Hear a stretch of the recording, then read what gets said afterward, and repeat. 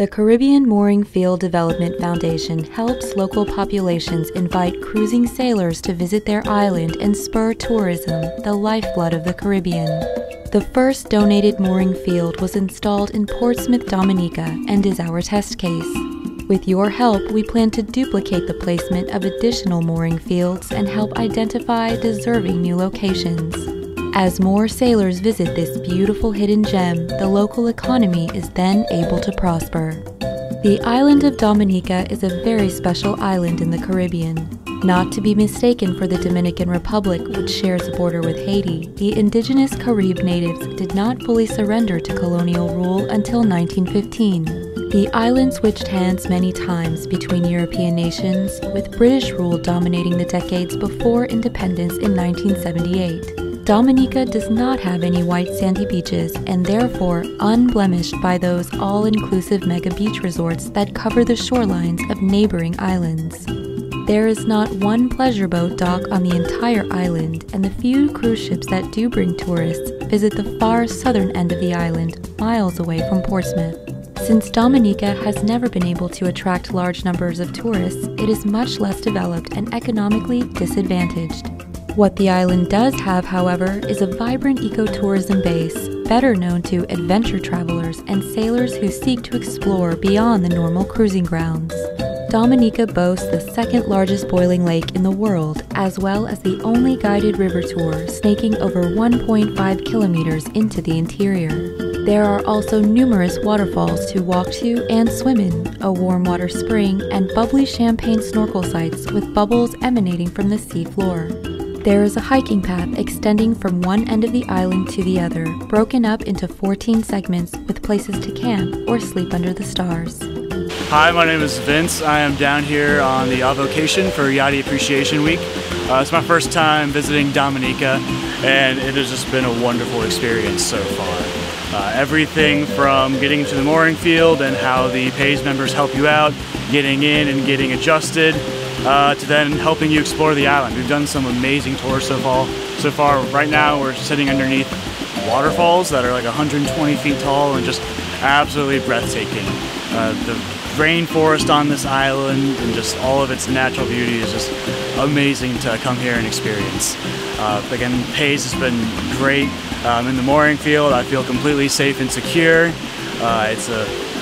Your boat, you go out there for the day, your boat's going to be just fine while you're exploring this island. 70% of the island is virgin territory and has never been developed. A visit to Dominica is a very different cruising destination than the British Virgin Islands or similar charter destinations. There is no charter base in Dominica. In the BVIs, you sail from beach bar to beach bar and have drinks and dinner looking at your boat on a mooring from your purchase shore.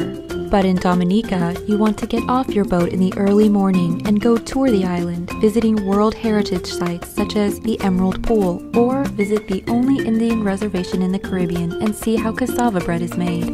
You might be touring until late afternoon. I'm Albert Lawrence, born and raised here in Portsmouth, Dominica. I've been a boat guy for many years, and I've been doing boating with the yachties for many years with different people. And then I met Hank. My boat was not in good condition to make business, so I met Hank. We talked about it. He helped me get a better boat for working with people and for better business. And Hank had helped me very well with the other people, and today I'm grateful and I feel better. Here's a good of an example of the traditional boats that the yacht boys have been using for years. And then one right here, we sent down the materials for Albert so we could have a newer boat. And he's really one of the only fiberglass boats that we have.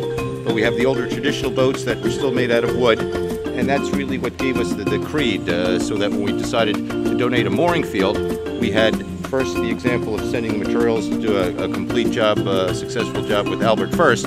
So then when we saw that there was a need for the mooring field, and I just said, we're going to donate a mooring field for you, they believed me because we had a little bit of history of doing that. So this is really where it started with Albert, where we first met him the first time I came in several years ago. And then he introduced us to PAYS in the group, which made it very much easier for us to donate the materials and get a mooring field for them. This in the off season, they actually go fishing offshore a few miles, because of course tourists are only here 3 or 4 months of the year, and they like to eat 12 months a year. So they go out and they fish and use the boat. So he has a much nicer boat for doing that, much safer as well. A responsible skipper will never leave his or her boat if they think it is not in a secure anchorage and might drag anchor. They also worry about theft, vandalism, and if it is safe to leave the boat unattended. By having a secure mooring field with a nightly security service, boat owners and crew can feel safe to explore the islands during the day and sleep comfortably at night. What they did in this mooring field, it's kind of unlike the rest of the places we've been in the Virgin Islands for sure, is the moorings are set far enough apart that there's ample space for others to come in and anchor.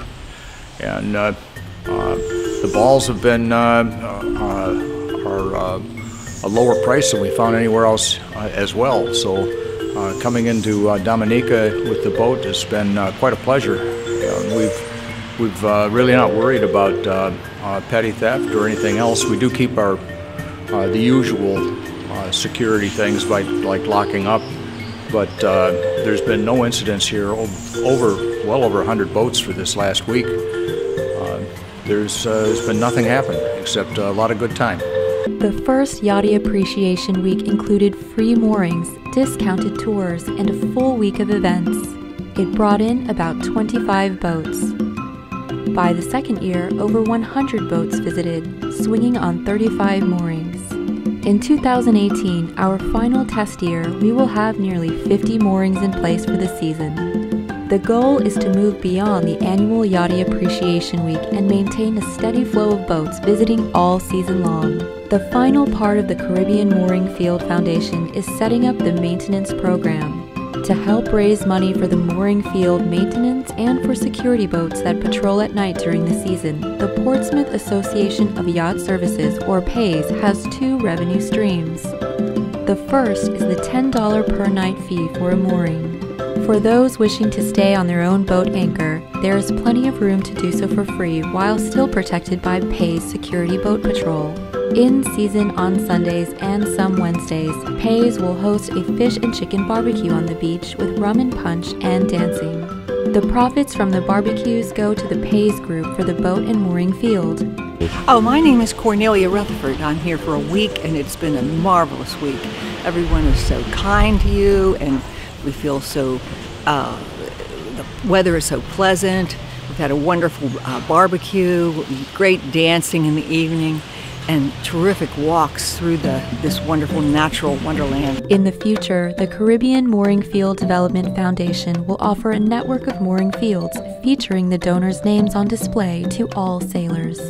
Besides the environmental benefits of not dropping anchors near the shorelines and digging up seabeds, moorings offer an environmentally sensitive alternative. Using moorings rather than anchors allows more boats to fit in tighter laces, since boats do not swing as much on moorings. More visitors mean more money to the local economy. They can fit in closer to shore in the lee for protection and for shorter dinghy rides to shore. In some harbors, the water also gets deeper fairly quickly further out, so it is harder to safely anchor.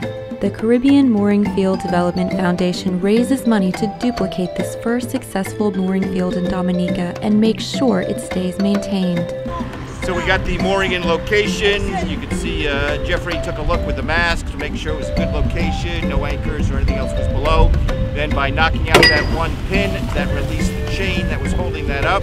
So the float bounced up into the water, the brick settled to the bottom, and it's all set for that diver to come back whenever to set up the line in the mooring, and that's how we get our mooring field, one mooring at a time. We will duplicate the effort and donate more mooring fields to deserving communities in the Caribbean in the future. We will also make sure that our efforts are carried out by local residents who will then train others. As new mooring fields are added and promoted, there will emerge a loose federation of completed mooring fields throughout the Caribbean. Cruisers can sail from one island to another knowing that they are certified and maintained by the Foundation. Anyone who donates one or more moorings will be part of the fraternity of donors and get free moorage when available, along with the gratitude of the community. We thank you for supporting the Caribbean Mooring Field Development Foundation and for helping the small seaside villages in the Caribbean.